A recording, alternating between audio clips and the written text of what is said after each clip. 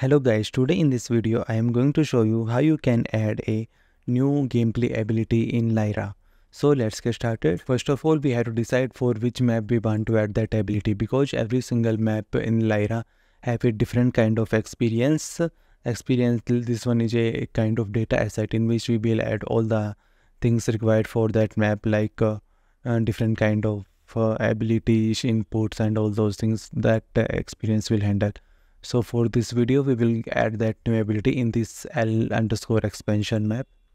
So I will just go on this.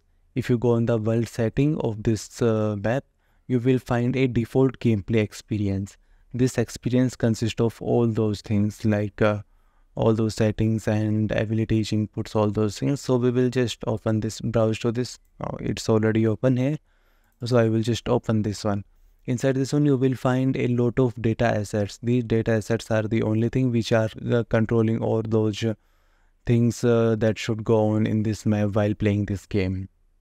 So for our thing, we have to, about abilities, we have to go inside the default pawn data. This is the thing which consists of all those abilities. If you double click on this and open it, you will find 3 more data assets inside this one. First of all, we have to go inside this ability set shooter. This data asset consists of all those gameplay abilities that are required for this map. So I will just open this data asset.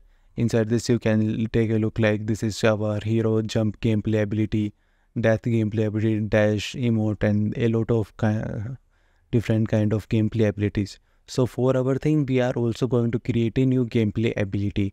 And that ability, inside that ability, we will just create a like super powerful ability which will kill all of those enemy players at once if they are in certain kind of radius. Okay, so let's create our gameplay ability. And for creating my gameplay ability, I will just create that gameplay ability near that melee gameplay ability. Inside this folder only I am going to create. This is only for tutorial, so after this I will be deleting it mainly. So I will just create a new gameplay ability here, and make sure it's the Lyra gameplay ability class, and I will name it. And inside this one I will create my add my code which I need to do when activating this ability. But before that, I will add this gameplay ability inside my data asset. So inside my ability set underscore hero shooter, I will add a new thing. I will just click plus here. I will add new thing here. Here I will choose my GA mass skill. After adding my gameplay ability in this data asset, I will add a input tag also. And for input tag, I will add a new subtag under this input tag, and I will just name it mass skill.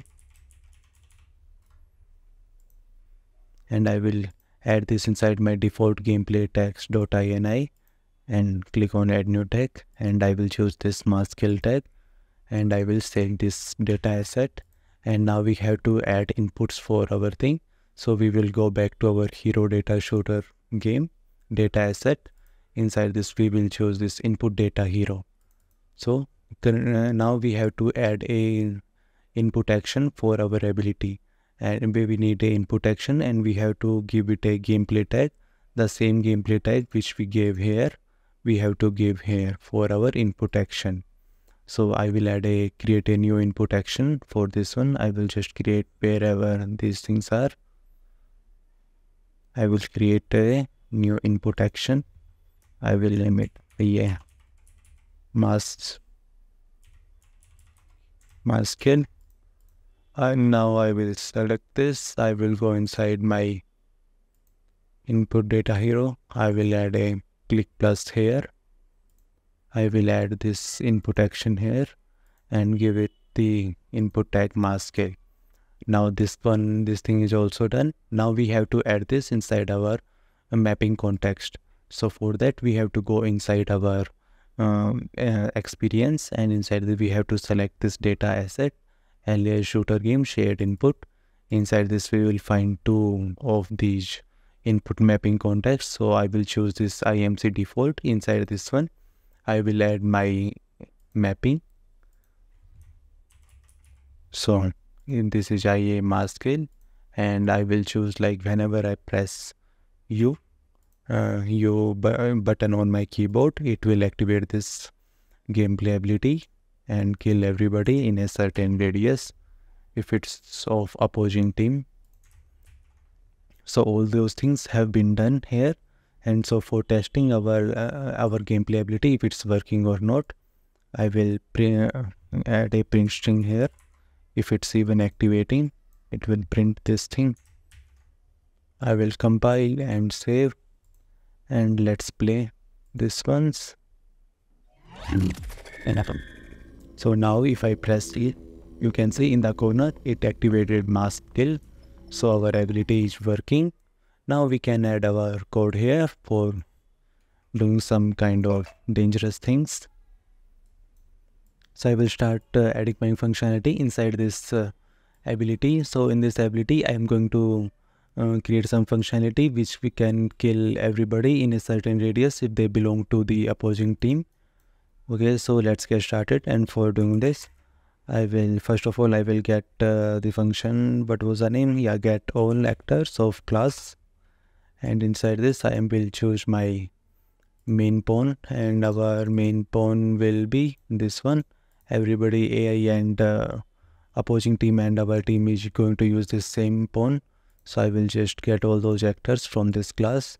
After that I will do a for each loop, and after that I will verify if these guys have the ability system component or not. I will get the ability system. If it's valid, only then I want to proceed. And after this, we have to get a subsystem, get Lyra team subsystem, and from this we can compare the teams.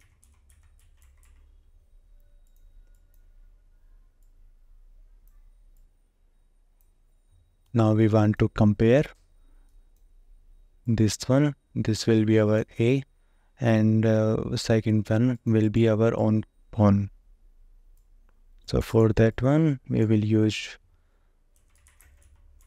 get Lyra character from actor info, and we will compare this. And if both of are from the same team, we don't want to do anything because we don't want to kill our own guys. So if it's a different team, then only we want to kill those guys. Okay, so if they belongs to a different team, so if they belong to a different team and they are in a certain radius, and for that I will get this sector location.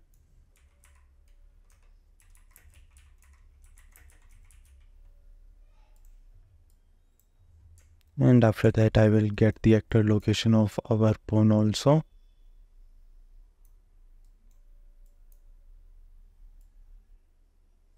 And I will use the distance function for this distance 2D vector, and I will compare it. And if the distance is less than, for example, like 700 centimeters, then only I want to kill those guys. After checking this, I will apply the gameplay effect, and for that I will get my ability system component. For that I will choose this function get Lyra ability system component from actor info. I will call the function apply gameplay effect to target, and for the gameplay effect class I am going to use the Lyra created GE underscore melee gameplay effect. It will cause 100% damage, so everybody in this 700 centimeter radius will die if those belongs to our opposing team. And I will take this one, and I will give it the reference of this ability system for the target. Now it will apply to the opposing team only. So for level I will just set it to 1 only. Now in this ability, after doing all those things, I will end this ability also, and on the completed function, first I will add a delay. and that delay will be of 3 seconds. So I will be able to activate this ability only after 3 seconds after activating it once. So in the completed, I will add that end ability. So our ability is complete. Now we can test this also. Let's play test this.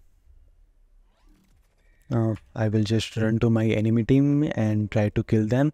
Before they kill me, these bots are like very hard to kill. Those guys are here.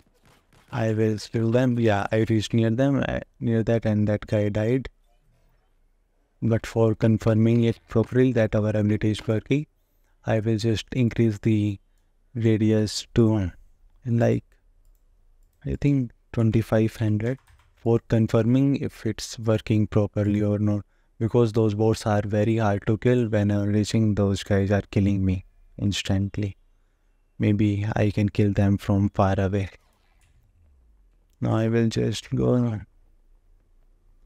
Those guys are there. I will just press U and those guys should die. You can see both of guys died. Let's play test this one last time. These are the guys. I just pressed U. Both of those guys died and our ability is working properly. If you guys have any kind of doubts in this video, you can join my Discord channel or drop a comment here. On Discord, we can chat about these kind of things, and if you are having any kind of issues, I will try to solve all of them. And if you like this video, please like and subscribe to my YouTube channel. That will help me a lot. And if you want to support these kind of videos, you can join my Patreon also. Bye bye. See you in the next video.